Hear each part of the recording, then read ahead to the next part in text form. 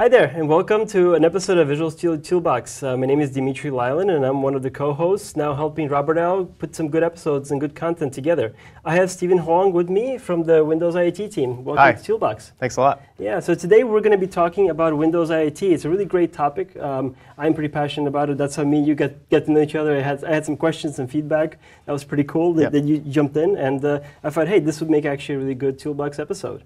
So the goal today, I think, is one to really make sure that you in the audience get a good overview of how to get started. I found out that code wasn't my problem when I decided to play around with Windows IoT myself. I found out that all of this stuff that we have on the table here, that was the learning curve. That was a hard thing for me. So I'm hoping you can help our audience unblock that the way through. I had to do it a little bit harder, right? But you can have a great description. So jump in and tell people, what is Windows IoT? Yeah. Totally. So I'm a PM on the Windows 10 IoT core team, and we basically build an operating system that is Windows 10, but it's the smallest version of Windows 10 IoT, or Windows 10, and it's specifically made for Internet of Things, IoT. So the Internet of Things is this breadth of connected devices that take data from sensors, they connect to motors and actuators, and they talk to each other and exchange data. And you've seen them in houses, in workplaces. It's becoming very popular. Right. This idea of making things smart, right? Your smart fridges, smart thermostats, that sort of thing. And so now, basically, Windows 10 IoT Core is designed to help you build those things. We make it really easy to access hardware, which is something you traditionally can't do with a laptop or a tablet. It's very hard to access and connect to hardware, motors, lights, that sort of stuff. And it's the wrong form factor, right? You don't want a laptop stuck underneath your car. You want a little device that maybe is running a sensor or something, or your fridge, whatever it is. Definitely, definitely. And so we are like Windows 10. We share the same code base underneath, which means when you write an app, it's a universal Windows platform that you're running on. And so an app can basically transfer between the computer on your desktop or Xbox or that sort of thing. Your phone, your IoT device, it's all the same UWP app, right? Yeah. I mean, you have to take performance into consideration a little bit as you switch hardware, but your code doesn't have to change. Yeah, but it is very specific to writing IoT things. So you can actually access hardware through things like buses. So we have here a Raspberry Pi, just on this. And you can see on the side, this is what makes it a little interesting, is these pins here allow you to actually connect wires to them. And hook up all sorts of cool stuff. Yeah, we've got another example here. I've got a Raspberry Pi hooked onto the back of an LCD display, and it might be easier for folks to see the wiring that we were talking about, right? Yeah. GPIO is what this is called, right? Yeah. Cool. So they're general purpose input-output pins. Oh, that's what it stands for. Yeah, that's what they stand for. You learn something new every day. Yeah. And there's lots of boards. The most popular for makers is the Raspberry Pi, but we are actually supporting a bunch of boards. We have here the Intel Jewel, which is made by Intel.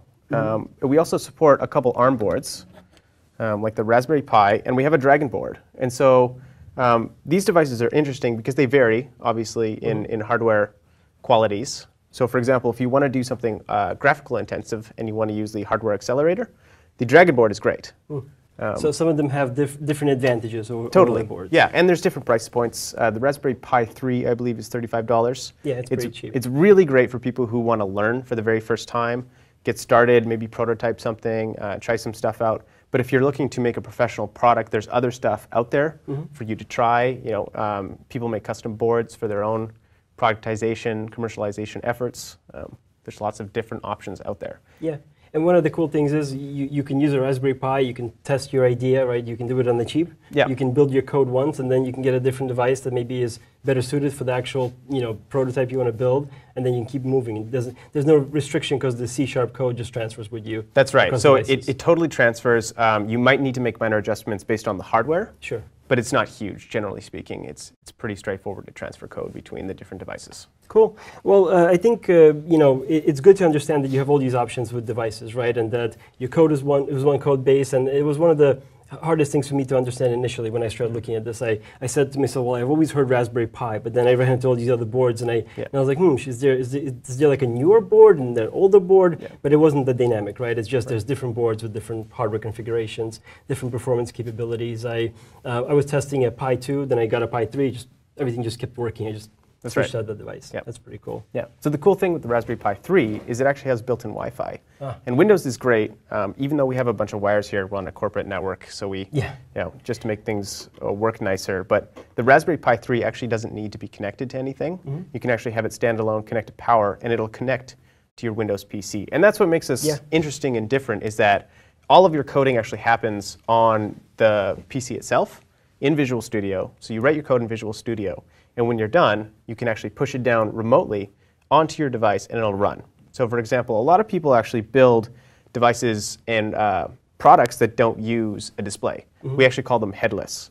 Ones with devices that have displays on them are called headed devices. So if you're building without UI, you don't need an extra monitor, which is kind of a pain if you don't have an extra monitor laying around. And so I had that problem at home. When you're at home, this can actually easily connect to your Wi-Fi network. Your board will actually be found on your Windows 10 PC, and then you can push code remotely down between. So it's really cool. And then you can use attachable displays like this, right? That's what I did at some point. I said, hey, that'd be cool. Buy one of them, connected it up, and it was very seamless. There was nothing. It was plug and play, right, for basic purposes.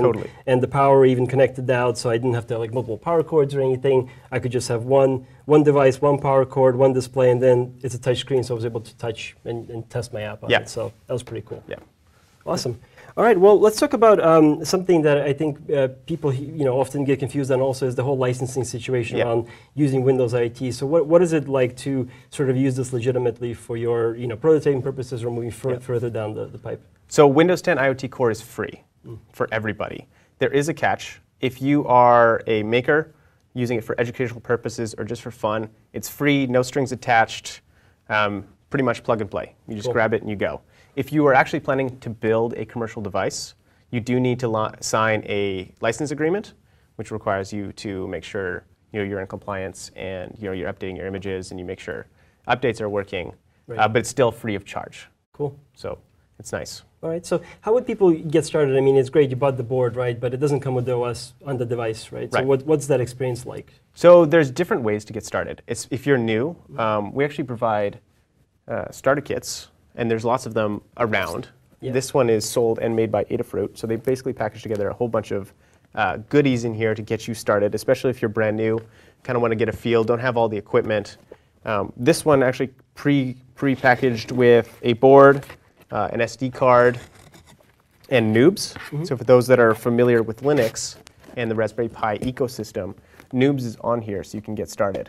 If you are like someone like me who has stuff already, we actually have applications that help you, download the operating system onto an SD card, put it onto your device, and get connected. And we can run through that. Let's take a look at that. I do want to show folks one thing. It's just easier to grab this one. So over here, it's maybe hard to see for folks on the audience, but there is an SD card right here. That's right. And that's how the OS gets onto the device, right? So the device itself has no operating system, doesn't have Linux or Windows or anything. That's right. You plug in the card. We're going to show how you configure that in a second.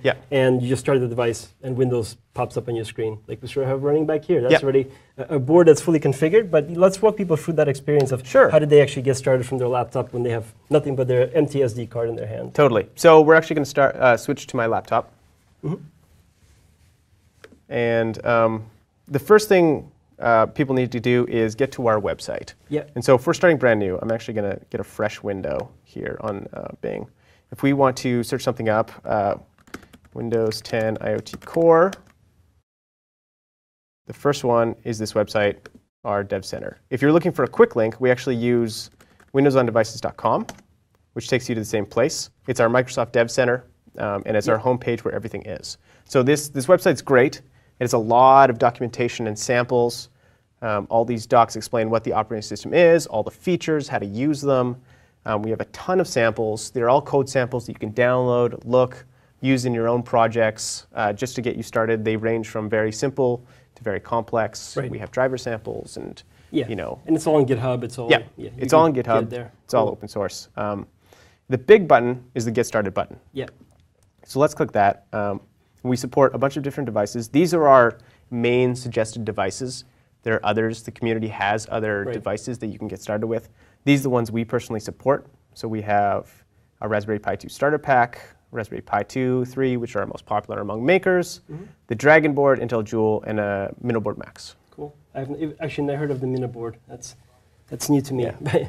Lots of devices. So imagining that you're me and you have fresh equipment, you've ordered them online, and you have a blank SD card. This will actually walk you through the different versions. We have IoT Core, our main release branch, and if you're wanting to get the latest and greatest, there's the Insider Preview, which is pretty cool.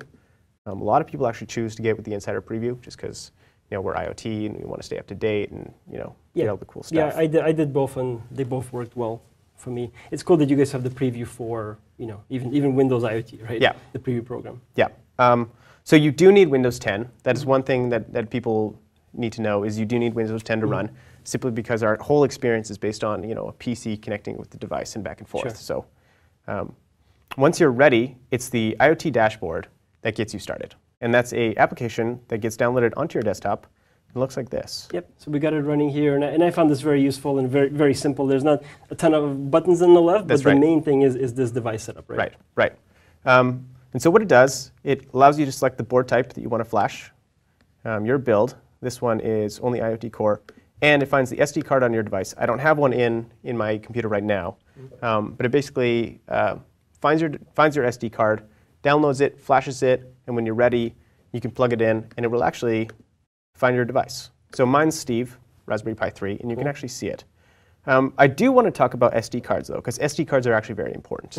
I had trouble with an SD card. I bought one that I didn't check if it was compatible, and the device couldn't see it. So there you go. I've been one of the troublemakers. Yeah. So SD cards are very important because if they're not compatible, they won't work. Right? You need the proper amount of space, which is we generally suggest 16 gigs, which seems like a lot.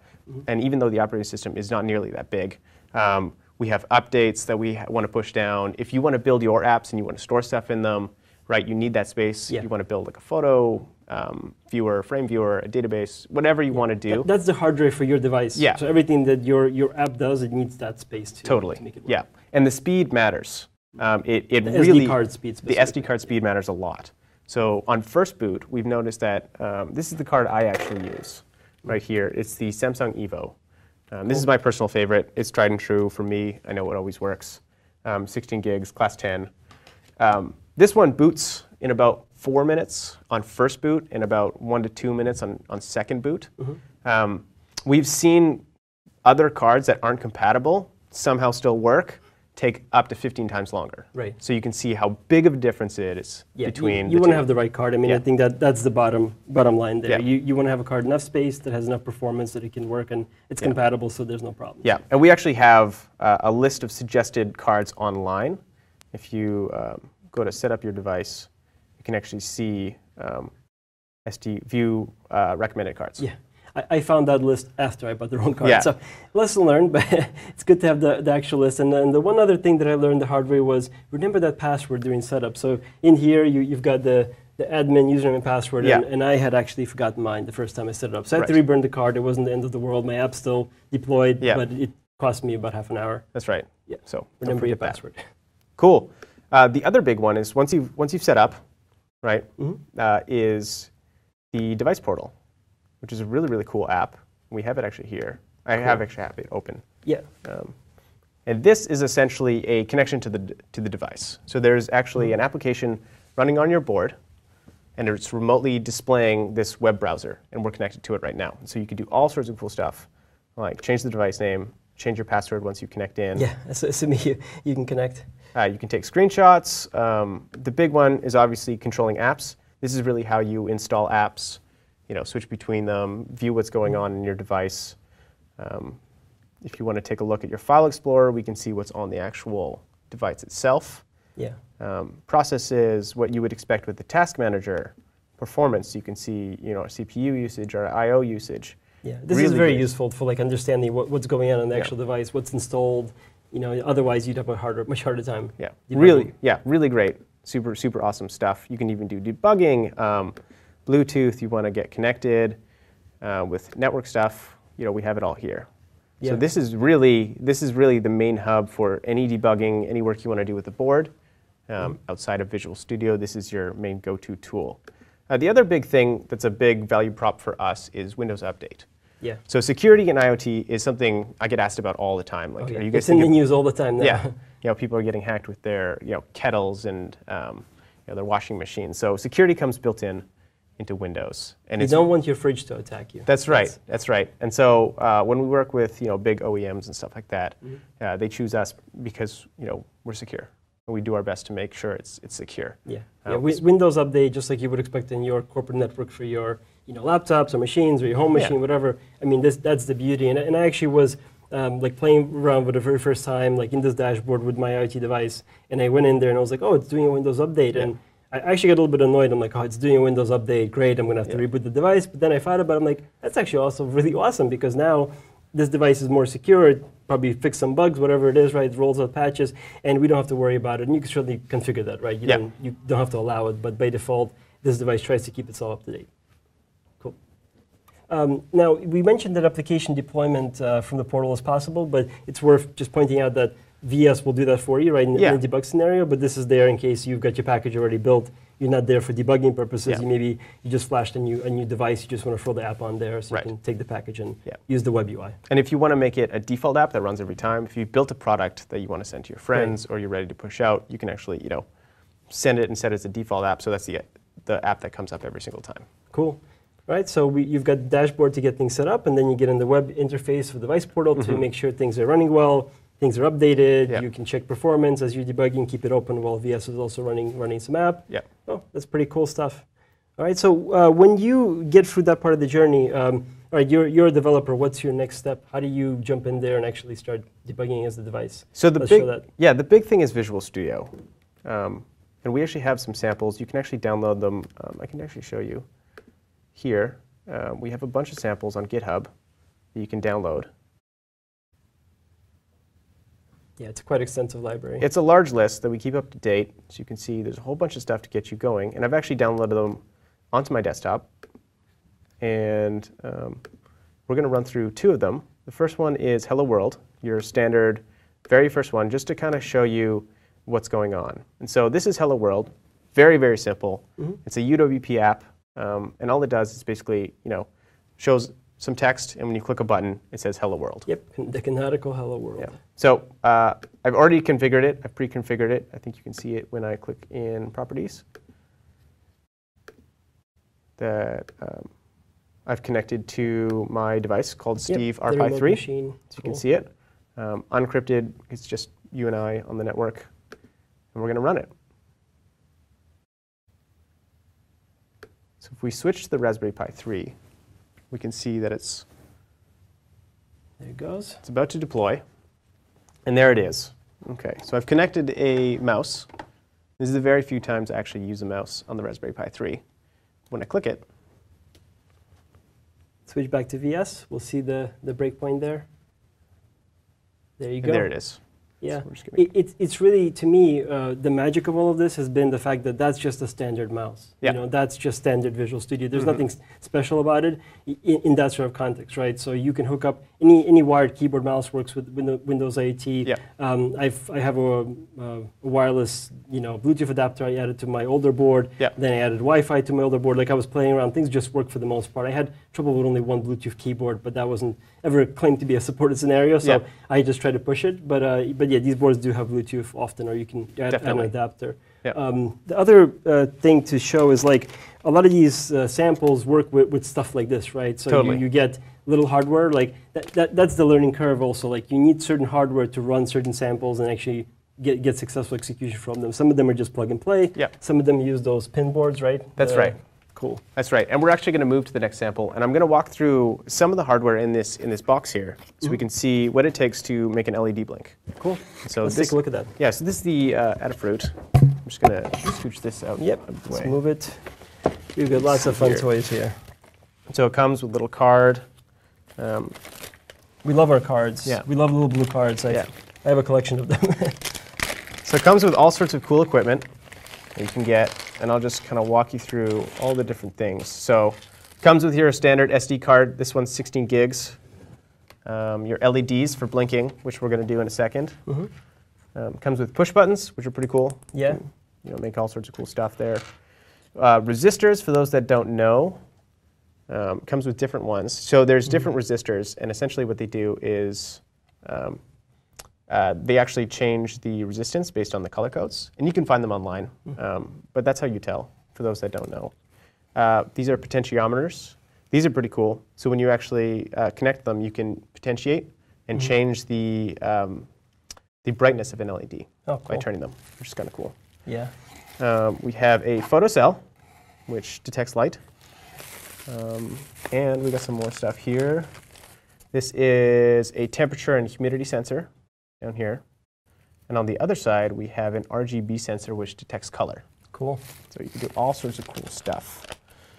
Yeah, and all of these are these little pin type interfaces, right? So they all plug into what do they call those little whiteboards? So on the other side over here, we have a breadboard. And this is basically a way to connect all of your stuff. Yeah. And they send signals and route signals through each other. So we also have wires, which are essential. Always need wires. Power cable. Yep, and all these power cables for like the Pi kits and everything else are just standard micro USB adapters. So I have a ton of those. That's no problem. A case, and obviously the Raspberry Pi 3. Cool. So this is a really good way to get started. Just kind of get a feel for the equipment. And I know a lot of experienced people don't need these. They have all the stuff already. Once you start, you kind of get a nice collection of everything. I have so much stuff in this white box that I got originally as a gift. And then it came with the Pi 2, but I bought one of these shells. I just went on Amazon, and I forget even what company makes them. I don't know if it's Pi or not, but it's really cool. So it's like really easy to install, snappable shell for the kit, and it fully comes off. And I can take my Pi right out of it. So that was cool. So if you need to have, let's say, a Pi as an experiment, let's say somewhere where it needs to be a little more rugged, you can put it in a shell. There's one in there. You can buy one. The hard thing after this episode is making sure we leave with our own stuff. Yeah, that's right. Don't steal any of your hardware here. But it's pretty cool. And some of the other differences that I found is like when you get one of these seed kits. So I bought one of these Groove starter kits for IoT. It was slightly different, so it doesn't have like the breadboard. Instead, here I'll show you guys. So it has one of these intermediate boards, and you plug in with one of these cables all the sensors that it comes with, and then you plug this into your Raspberry Pi. That's right. And they're all boltable, right? So we have lots of bolt spots. We can screw these things in together, and it works really well. So there's a bunch of different ways you connect the hardware, but at the end of the day, the software will just work with it. Right? Yeah. And there's a reason people like the Raspberry Pi. It comes with a lot of accessories. Yeah. There's a lot out there since the community is so large, and the maker community and all that sort of stuff. So good for starters. And I've ran into like Hackster.io quite a bit when I was searching. What is that site all about? Is that a Microsoft site or? So it's not a Microsoft site, but we like Hackster a lot. Hackster is basically a great way for the community to put together projects and show off what they've done. Yeah. A lot of people put open source code there, so you can look at it, you can use it for yourself. Build on it, start your own projects. Really great way to find ideas and see how things are done. Cool. Yeah, I found a bunch of cool projects. Not all of them had source code, but some of them did link back. But it seems like a very active community. There was projects being posted quite a bit, and a lot of them use the Pi. Definitely. The most popular one. Definitely. Cool. So we have one more demo you want to show, right, from a code perspective. Yeah. So slightly, maybe 2 more lines of code than this one, but gets people going. Yeah. Like we said in the beginning, I think coding is easy, right? I mean, you can figure out the code. It was figuring out, like, which kits do I buy? What hardware do I need? What the hell is that white board with lots of holes in it? Like, it was all very confusing to me at first, but then it kind of comes together. Totally. So I'm actually going to show you a diagram. We can find it in our samples. Yeah, I know which one you're going for. It was very useful. Blinky. And so we have a whole bunch of samples with tutorials on them that shows you what you need to get started. This one's a little different. This LED takes a little bit of a different resistor than your traditional 200 ohm resistor, so ignore the colors. But we basically have a diagram that shows you how to hook it up. Right. So it's easy for you. You just need to count the pins and plug them in. So you can see if we switch to my board, my real board, you can see I've kind of emulated it so you can see exactly what it looks like. So there's a wire that connects to this pin that goes up. And the neat thing about breadboards, for those of you that don't know, is the signal can pass along one of the rows, but it can't go across, up and down, which is kind of important. And the only way to connect them is with other hardware components. So if you look, this wire here connects here. It passes a signal up to this side of the LED, and then the signal goes up and then down, and the current passes down this next row, through the resistor, up here, and then this black wire goes all the way back to the Raspberry Pi, connecting a whole circuit. Cool.